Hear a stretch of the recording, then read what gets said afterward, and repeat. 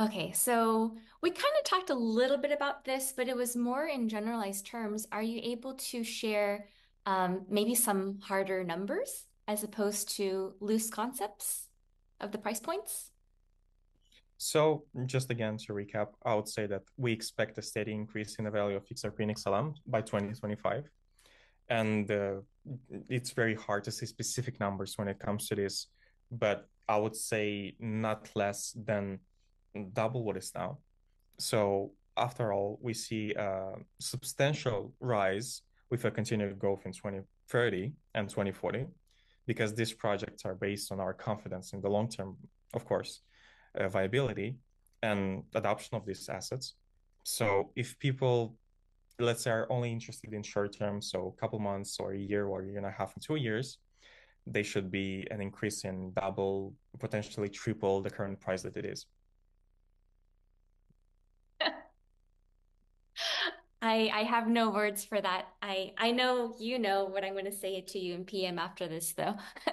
But yes, okay. So obviously, guys, we're trying to dissuade people from being short-term thinkers and transition their minds to being long-term thinkers, even though everybody on the call knows it's going to rise more than just double or triple. We're not going to put any numbers on this because by putting, let's say, more concrete numbers or more realistic numbers on this, that's what causes a lot of the short-term thinking. And it's what causes a lot of the greed factor to come out of people. So I Exactly. think that explains why Ben says what he says. It's very important to understand that for those people who are interested in, let's say, short-term success, they should expect a short-term reward, right? So if you try to, let's say, get in, get out fast, it's going to end just as fast as you started. So it's very important to develop a mindset in which the things that take longer time usually take a longer time to enjoy as well.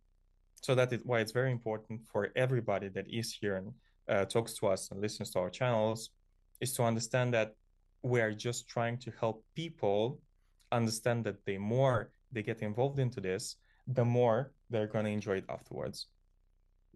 Thank you. I love that, Ben. And remember, guys, if you're listening to this call, whether you're already in QSI or you're, looking at joining QSI, maybe you found our information elsewhere. We're looking for humanitarians of the world. We're looking for future world